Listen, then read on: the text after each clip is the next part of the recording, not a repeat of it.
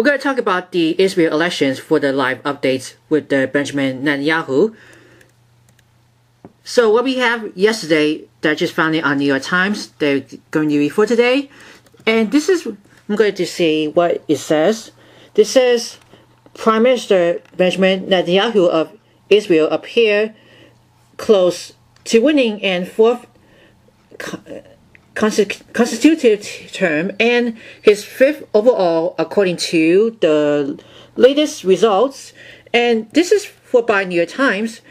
On this list, Prime Minister Benjamin Netanyahu was in position to win a fourth constitutive term on Wednesday, with nearly all of the votes counted.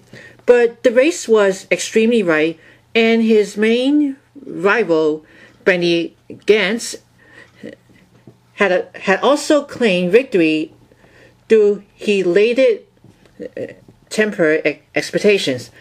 And this list we got here for it.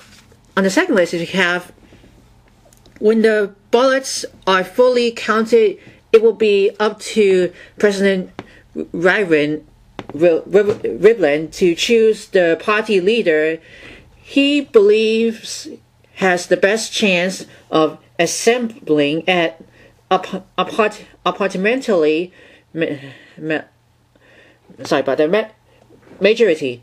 Mr. Netanyahu's Likud party and Mr. Gantz's blue and white alliance were running neck and neck. By account of the border blocks supporting each party, give Likud a clear advantage in begin able to form a governing coalition. On the third list, we have, regardless of the final results, the election illustrated the deep division under Mr. Netanyahu, 69, who had led Israel for a decade of relative security and prosperity. More than 1 million Israelis voted for blue and white, and we called it for a new party, placing it in a new position of being the main alternative to Israel's right wing, a spot held for decades by a Labour Party. And this is why, this is the Israel, they're just the Jewish and the Hebrew one, came from the Jerusalem, Israel. Now, what this says, an event of Jerusalem, the month of Shas, an ultra-Orthodox party, Shas has pledged to support Benjamin Netanyahu in a governing coalition.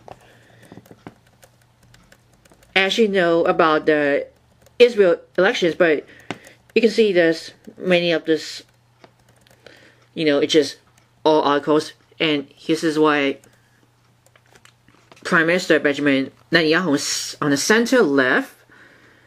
On the center left is over here, and then President Reuven center right over here next to the Netanyahu, attending the funeral of the missing Israel soldier Zachary Bomel in Jerusalem last week.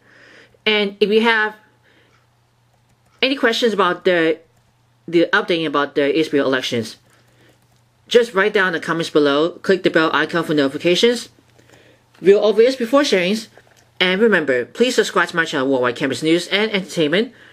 As always, thank you very much for watching.